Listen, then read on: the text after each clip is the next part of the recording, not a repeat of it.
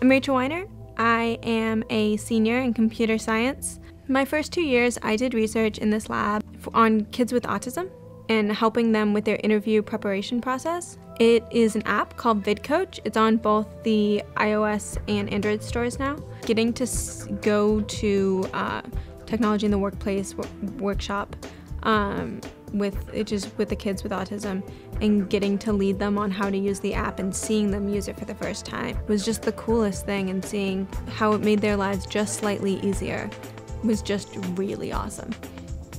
So I grew up with ADHD and my sister has cerebral palsy. Growing up around invisible illnesses and disabilities, just seeing how people are treated differently with disabilities and how much easier simple things can make their life, it was for me. And I just wanted to be able to mix my two passions of I love working with kids, I love technology, and really putting more of the humanity into that.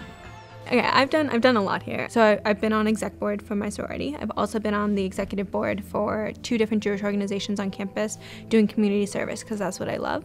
So I've done 4 hackathons, I believe.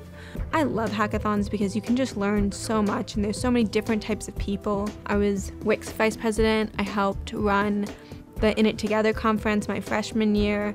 I've gotten so many different opportunities, getting to do the mentorship program, getting to help and teaching girls how to hack into toys. Just there's so many different fun opportunities to just learn and to just have fun, and sometimes even at the same time. I had a great time studying abroad in Scotland. I really grew as a person. I got to learn a lot more about myself and some of the things I loved at UCI that I missed when I was over there, and some things like I wish UCI had. So it was nice to have the contrast.